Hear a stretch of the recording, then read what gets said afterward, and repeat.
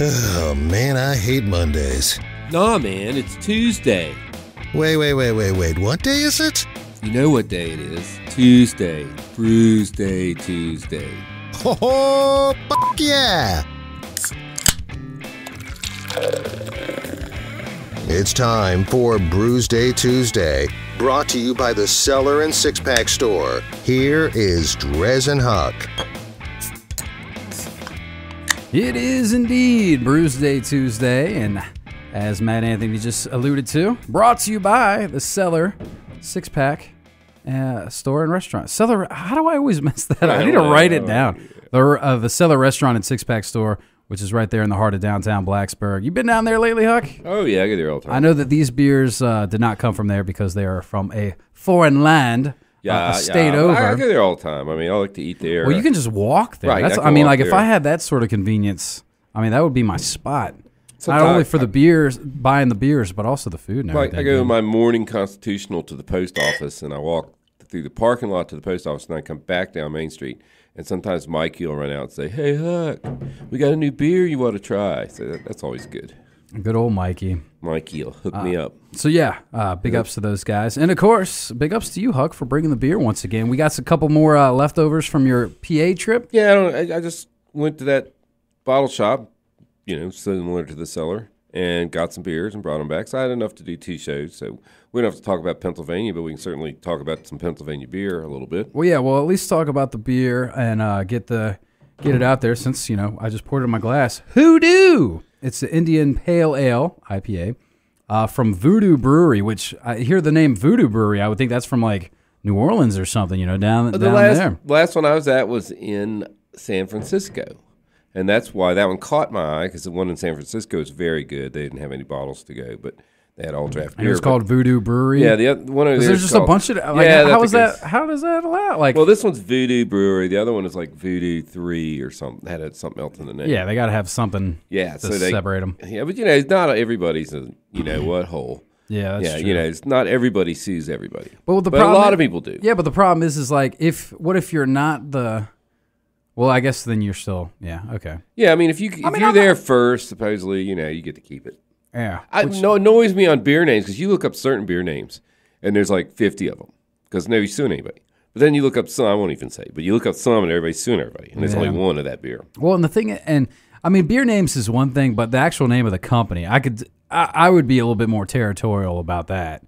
But a beer name, come on, those are coming and going. That's like in the music business, like, oh, your song is called Ghosts. They can't have that. Literally, I'm playing like 4 songs right now in currents that are the song's called Ghost. It's crazy. But, right. But do they still sue and win? No. You don't do that. No. People sue each other too damn much in this country. Well, if the notes are the same. That's different. That's different. I don't know how they can tell. The name of the song.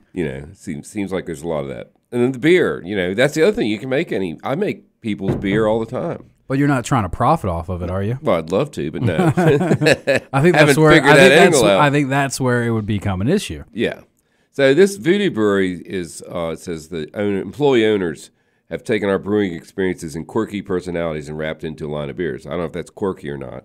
It tastes a little, I feel like I'm getting a note of quirkiness. Quirkiness? Okay. And then on the back end. And they're so their website has not got a lot of information about it, but they have 2 locations. It looks like Meadville, Pennsylvania. Meadville, yeah, they should be making mead. Yeah, I'm down on that. Oh wait, 3 in the comp.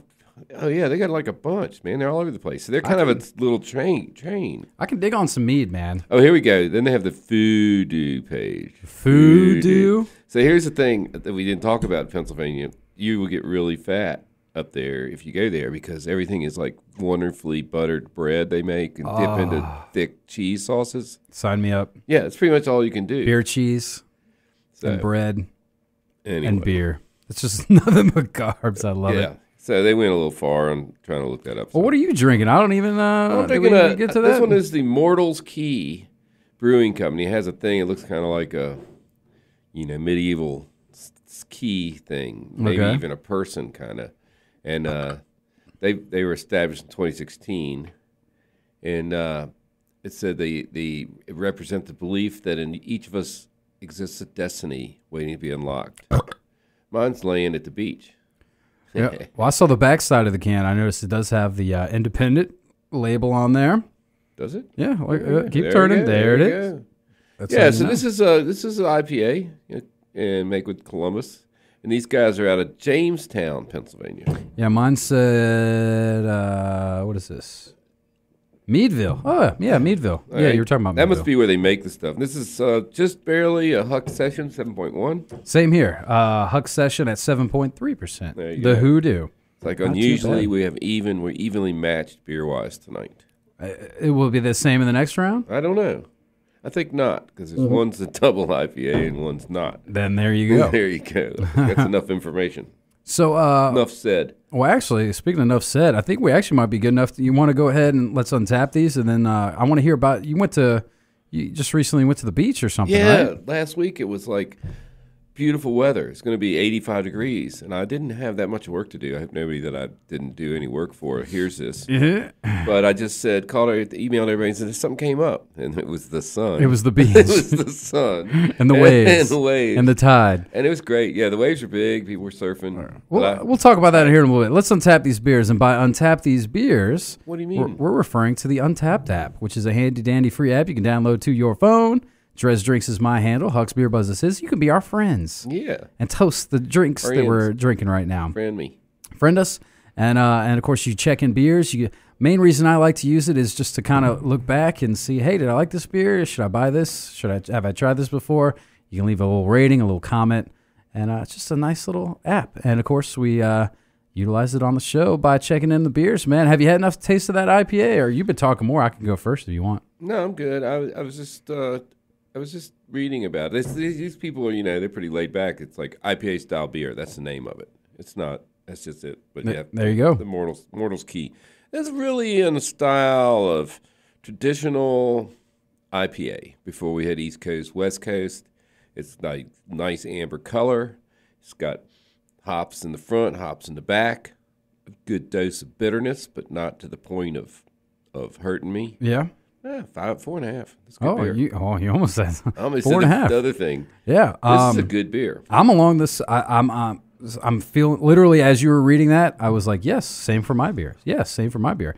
This is just an all around good hoppy beer. I will say, I think I might got a leg up on you lacing wise. Lacing is beautiful on this Hoodoo from Voodoo. I wouldn't be surprised if this is like their flagship because this is just a damn good beer. I don't want to read the whole side of the label, but yeah, man, the notes are great. It's got the hoppiness that you're looking for. If you're a craft beer lover, chances are you're a fan of IPAs, and chances are you'll be a fan of this beer, man. This is a good. This might even be a 4.75. Either one of these. I'm gonna one up you. 4.75. I'm gonna one up you. Yeah, well, dude. It looks better. But also, maybe I'm just really thirsty today, and this is in the spot. It was a long weekend, so there you go. Hoodoo Brewdoo. So Hoodoo the store Voodoo. was Beerport. Yeah, Beerport. Yeah, we were talking about that last time we were talking about Pittsburgh, and I couldn't remember the name of it. There it is. Beerport. Getting a little plug if you're in there. Pittsburgh, go there. Go to the Beerport. All right. Well, what we'll do is we'll play a little ditty. We'll come back and drink some more PA beers. I don't think you've ever played a little ditty. You always play songs. This is what's the difference? I don't know, a little ditty. Tell me the difference, Huck. Sounds like somebody's going to be doing a jig, and it's in like four verses. Well, I usually do a jig. I'll do a jig during this one. How about that? Okay, fair enough. All right, I'm going to play me a little ditty. I'll do a little jig, and we'll come back and have a couple more on Brewsday Tuesday. Stick around.